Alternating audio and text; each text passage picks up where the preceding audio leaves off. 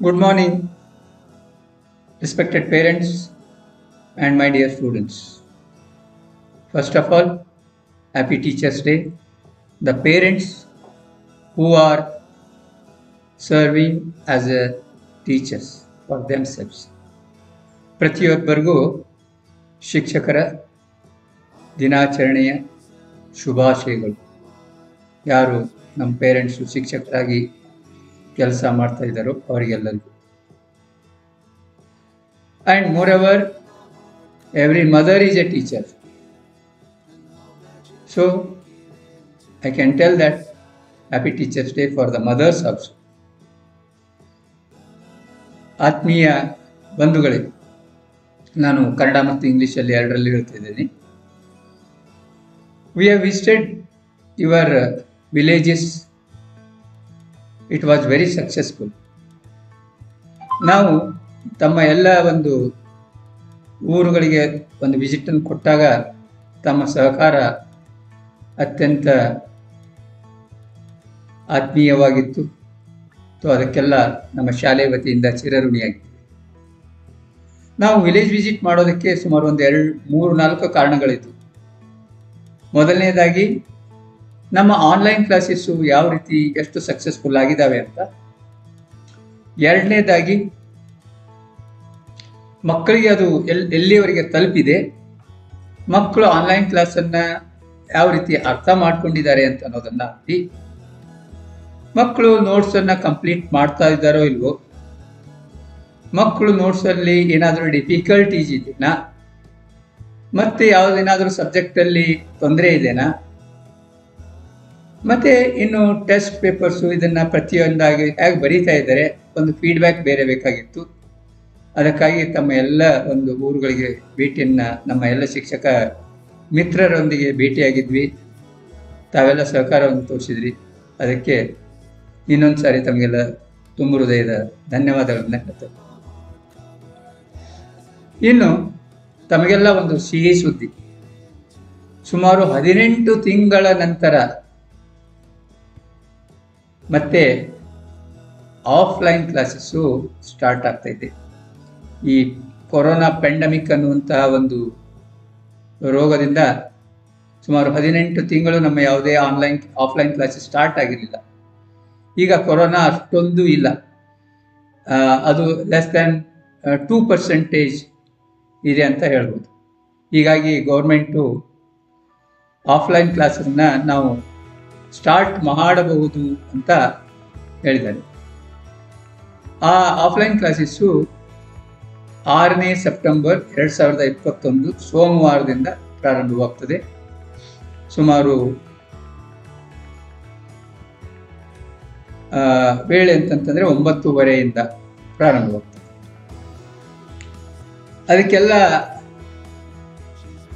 ಬೇಕಾದಂತಹ ಪೂರ್ವ ತಯಾರಿಯನ್ನು ನಮ್ಮ ಶಾಲೆಯಲ್ಲಿ ನಾವು ಮಾಡಿಕೊಂಡಿದ್ದೀವಿ. ಸ್ಯಾನಿಟೈಸರನ್ನು, ಕ್ಲೀನ್ನೆಸ್ಸನ್ನು ಪ್ರತಿಯೊಂದನ್ನು ನಾವು ಮೇಂಟೈನ್ ಮಾಡಿದ್ದೀವಿ. ಸೋಷಿಯಲ್ ಡಿಸ್ಟೆನ್ಸನ್ನು ನಾವು ಇಲ್ಲಿ ಮೇಂಟೈನ್ ಮಾಡ್ತೀವಿ. ಇನ್ನು ಈ ಆಫ್ಲೈನ್ ಕ್ಲಾಸಿಗೋಸ್ಕರ ಟೈಮ್ ಟೇಬಲನ್ನು ಮಕ್ಕಳಿಗೆ ನಾವು ನಾಳೆ ದಿವಸ ಕೊಡ್ತೀವಿ. ಆಮೇಲೆ ಈ ಆಫ್ಲೈನ್ ಕ್ಲಾಸಿಗೆ ಬರಬೇಕಾದ್ರೆ ತಮ್ಮ ಮಕ್ಕಳಿಗೆ ಒಂದು ಸ್ಟ್ರಿಕ್ಟ್ ಆದ ಒಂದು ರೂಲ್ಸ್ ಆ್ಯಂಡ್ ರೆಗ್ಯುಲೇಷನ್ಸನ್ನು ನಾವು ಹೇಳಬೇಕಂತ ಇಷ್ಟಪಡ್ತಾ ಇದ್ದೀವಿ.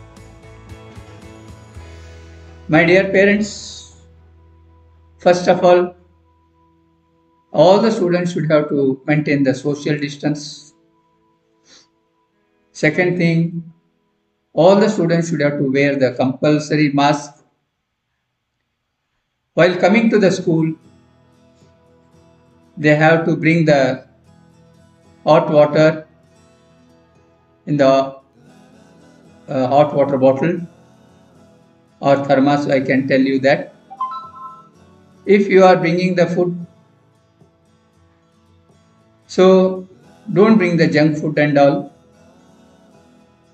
Bring a very hot food, very fresh food you should have to bring. And fruits and all, very nice fruits and all, that you should have to bring. ಆಮೇಲೆ ಸ್ಯಾನಿಟೈಸರನ್ನು sanitiser ಒಂದು ಸಣ್ಣ ಬಾಟಲನ್ನು ಕಳಿಸ್ಕೊಡ್ತಾ ಇರಬೇಕು. ಆಮೇಲೆ washable tissue papers ಇರ್ತವೆ. ಆ tissue ಪೇಪರನ್ನು ಸಹಿತ ಮಕ್ಕಳಿಗೆ ಕೊಡಿಸ್ಕೊಡ್ಬೇಕು.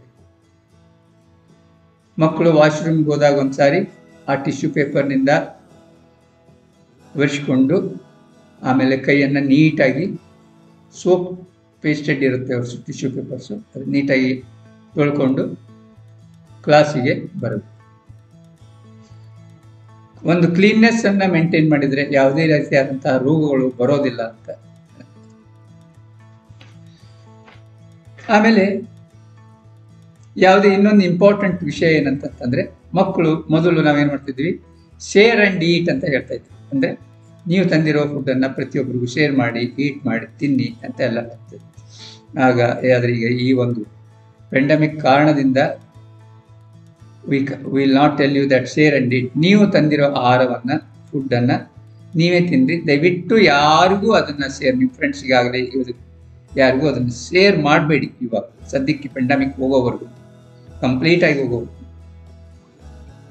Water ಬಾಟಲನ್ನು ಸಹಿತ ಶೇರ್ ಮಾಡಬೇಡಿ. ನೀವು ಸೋಷಿಯಲ್ ಡಿಸ್ಟೆನ್ಸನ್ನು ಮೇಂಟೈನ್ ಮಾಡಿ ಅಂತ ನಾನು ಹೇಳೋಕ್ಕೆ ಇಷ್ಟ. And don't bring the junk food and all. Don't share your pen, pencil, notebook, anything to your friends. ಅದಕ್ಕೋಸ್ಕರ ಈ ರೂಲ್ಸ್ ಆ್ಯಂಡ್ ರೆಗ್ಯುಲೇಷನ್ಸನ್ನು ನೀವು ಫಾಲೋ ಮಾಡಬೇಕು. ನಮ್ಮ ಸ್ಕೂಲಲ್ಲಿ ಅಂತೂ ಸ್ಟ್ರಿಕ್ಟಾಗಿ ನಾವು ಫಾಲೋ ಮಾಡ್ತಿದ್ವಿ. ನಮ್ಮ ಸ್ಕೂಲಲ್ಲಿರುವಂಥ ಪ್ರತಿಯೊಂದು ಎಂಪ್ಲಾಯೀಸ್ಗೆ, ಅಂದರೆ ಒಂದು ಸೆಕ್ಯೂರಿಟಿಯಿಂದ ಹಿಡಿದು ಪ್ರಿನ್ಸಿಪಾಲ್ವರೆಗೂ ಎಲ್ಲರಿಗೂ ವ್ಯಾಕ್ಸಿನೇಷನ್ಸ್ ಆಗಿದೆ. ಅದು ಎಲ್ಲ ಡಬಲ್ ಡೋಸ್, ಅಂದರೆ 2 ಡೋಸನ್ನು ಸಹಿತ ನಾವು ವ್ಯಾಕ್ಸಿನೇಷನ್ನ ಕಂಪ್ಲೀಟ್ ಮಾಡಿದ್ದಾರೆ, ಎಲ್ಲರೂ ಕಂಪ್ಲೀಟ್ ಮಾಡಿದ್ದಾರೆ. ತಮಗೆ ಸ್ಕೂಲಿನಿಂದ ಯಾವುದೇ ಒಂದು ಭಯ ಬೇಡ ಅಂತ ನಾನು ಹೇಳೋಕ್ಕೆ ಇಷ್ಟಪಡ್ತಾ ಇದ್ದೀನಿ. ಯಾವ ರೀತಿಯಾದಂಥ ಯಾವುದೇ ಭಯ ಇಲ್ಲ. ಸೊ ನಿರ್ಭಯವಾಗಿ ತಾವು ಮಕ್ಕಳನ್ನು ಸ್ಕೂಲಿಗೆ ಕಳಿಸಬಹುದು ಅಂತ ಹೇಳ್ತದೆ. ಇನ್ನು ಟ್ರಾನ್ಸ್ಪೋರ್ಟೇಷನ್ ವಿಷಯವಾಗಿ ಬಂದರೆ, ಟ್ರಾನ್ಸ್ಪೋರ್ಟೇಷನ್ನು ನಮಗೆ ಬಸ್ ಆ್ಯೂಸ್ವಲಿ ಹೋದ ವರ್ಷ ಯಾವ ಥರ ಬಸ್ಗಳು ಓಡಾಡ್ತಾ ಇದ್ವು ಅದೇ ರೀತಿಯಾಗಿ ಆನಂದಸಾಗರ, ಬಲ್ಕುಂದಿ, ತಾಂಡ, ಇಲ್ಕಲ್ಲು, ಕುಷ್ಟಗಿ, ಇಲ್ಕಲ್ಲು, ಅಮೀನ್ಗಢು, ಸುಳೆಬಾವಿ, ಹುನಗುಂದು, ಅದೇ ಥರ ಗುಡೂರು, ಆಮೇಲೆ ಇಳಾಲು, ನಾಗೂರು, ಹುನಗುಂದು ಬಸ್ಸು, ಹೀಗೆ ಲೋಕಲ್ ಇಲ್ಕಲ್ ಬಸ್ಸು ಎಲ್ಲ ಕಡೆಗೂ ಸಪ್ರೇಟ್ ಆದಂತಹ ಬಸ್ಗಳಿದ್ದಾವೆ. ಈ ಬಸ್ಗಳನ್ನು ಸಹಿತ ನಾಳೆಯಿಂದನೇ ಪ್ರಾರಂಭವಾಗ್ತವೆ. ಅಲ್ಲಿನೂ ಸ್ವಲ್ಪ ನಾವು ಡಿಸ್ಟೆನ್ಸನ್ನು ಮೇಂಟೈನ್ ಮಾಡಿ ಒಂದು ಈಸಿಯಾಗಿ ಮಕ್ಕಳನ್ನು ಕರ್ಕೊಂಡು ಬರ್ತಾ ಇದ್ದೀವಿ. ಅಥವಾ ತಮ್ಮ ಓನ್ ಅರೇಂಜ್ಮೆಂಟನ್ನು ಸಹಿತ ತಮ್ಮ ಪೇರೆಂಟ್ಗಳು ಮಾಡ್ಕೋಬಹುದು ಅಂತ ನಾನು ಹೇಳ್ತೇನೆ. ಇನ್ನು ಈ ಸಾರಿ ಟ್ರಾನ್ಸ್ಪೋರ್ಟೇಷನ್ಗೋಸ್ಕರ ನಾವು ಒಂದು ಟ್ರಾನ್ಸ್ಪೋರ್ಟೇಷನ್ ಫಾರ್ಮನ್ನು ಕೊಡ್ತಾ ಇದ್ದೀವಿ. ಅದರಲ್ಲಿ ಮಗುವಿನ ಒಂದು ಡೀಟೇಲ್ಸನ್ನು ಅದರಲ್ಲಿ ಫಿಲಪ್ ಮಾಡಬೇಕು. ಆಮೇಲೆ ಬಸ್ ಪಾಸ್ ಕೊಡ್ತಾ ಇದ್ದೀವಿ. ಆ ಬಸ್ ಪಾಸನ್ನು ಸಹಿತ ಮಕ್ಕಳು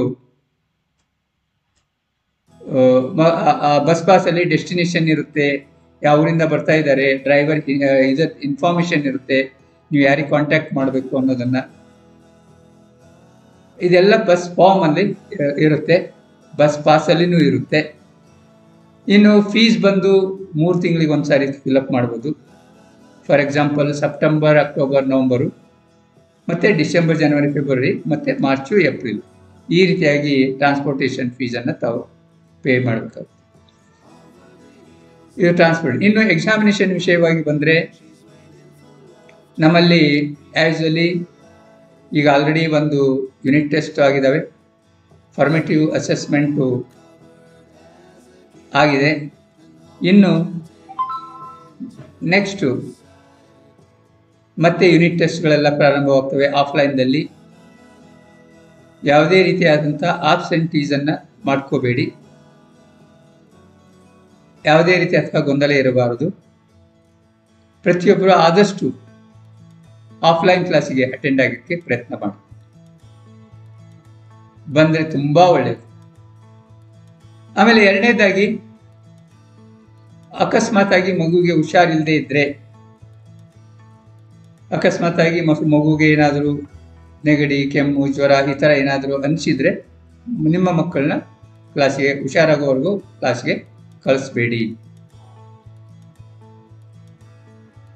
ಮತ್ತು ನಾವು ಈ ಸಾರಿ ಒಂದು ವಿಲ್ಲಿಂಗ್ನೆಸ್ ಫಾರ್ಮ್ ಇರುತ್ತೆ.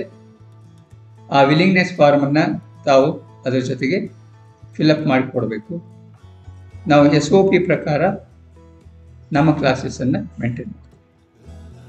ಈಗ ಆಲ್ರೆಡಿ ಒಂದು ಮಕ್ಕಳಿಗೆ ಕ್ಲಾಸಲ್ಲಿ ಇದರ ಬಗ್ಗೆ ಹೇಳಿದ್ದಾರೆ. ಇನ್ನೊಂದು ಸಾರಿ ತಮಗೆ ಈ ವಿಷಯವನ್ನು ತಲುಪಿಸೋಕ್ಕೆ ಇಷ್ಟಪಡ್ತಾ ಇದ್ದೀನಿ. ಸೊ ನಾಳೆ ದಿವಸ ಎಲ್ಲ ಮಕ್ಕಳನ್ನು ತಾವು ಸ್ಕೂಲಿಗೆ ಕಳಿಸ್ತೀರಿ ಅಂತ, 6ನೇ ಕ್ಲಾಸ್ದಿಂದ 8ನೇ ಕ್ಲಾಸ್ವರೆಗೂ ಎಲ್ಲ ಮಕ್ಕಳನ್ನ ಸ್ಕೂಲಿಗೆ ಕಳಿಸ್ತೀರ ಅಂತ ಅಂತೀವಿ. ಭಯ ಬೇಡ, ನಿರ್ಭಯವಾಗಿ. Thank you very much.